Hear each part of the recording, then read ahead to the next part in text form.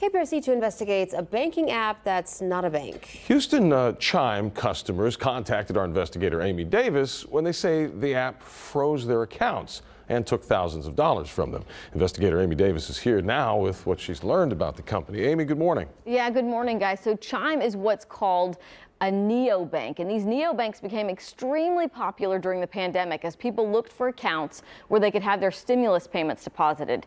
But Chime is not actually a bank. It hands over the banking aspect to two other banks, Bancorp and Stride Bank. But when customers have issues with their accounts, they say Chime is slow to respond and eager to take their money.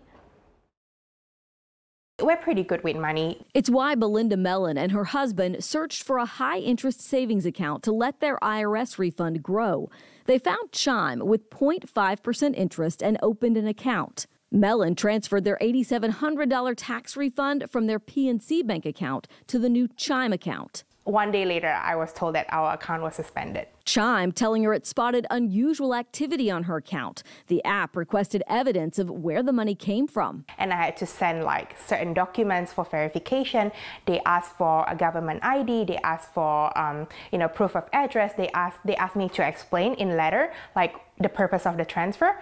And I did provide all of that. But 8 days later, when we sat down to interview Mellon, Chime still had her money locked up. I just want my money back. I looked at my bank account and I said, whoa, what just happened?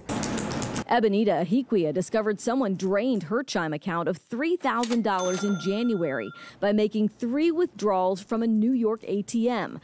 Ebonita was in Houston and explained that to Chime, sending receipts from services and purchases she made here as proof it couldn't have been her. They just kept on saying that they needed more proof, and any customer service agent I spoke to, I said, hey, well, what's the proof you need? What more do you need? 3 months passed, and Ebonita says Chime told her it would not be giving back the money. It's just not right. Lauren Saunders is the associate director of the National Consumer Law Center, an organization pushing federal regulators to make neobanks like Chime comply with the law.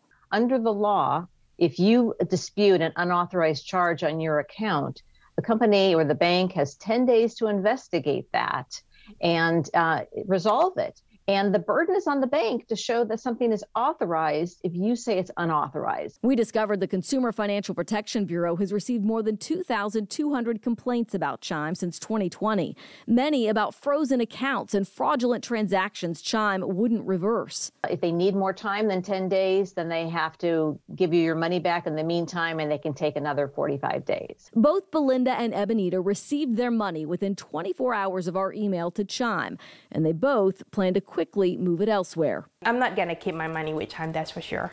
Absolutely not, and I urge others not to as well.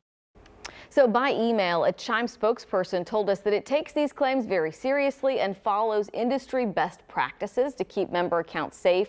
We've posted their full statement on click2houston.com. Now, Chime's not the only neobank out there, so if you do decide to open an account with one of these non-banking banking apps, you want to make sure you check for complaints from other customers first, just to get an idea of how it's going for other people. I went and looked at their frequently asked questions. They do say it right at the top, we're not the bank and we do business with these other two. But then the next question is, why can't we have recourse to the other two banks and the Bancorp or the other one? Right, they're the face of. Hey, now you got 10 days. Where's my $3,000? Right, yeah. It just gets very frustrating. And I think, as always, federal regulators are just a little slow to catch up, you know?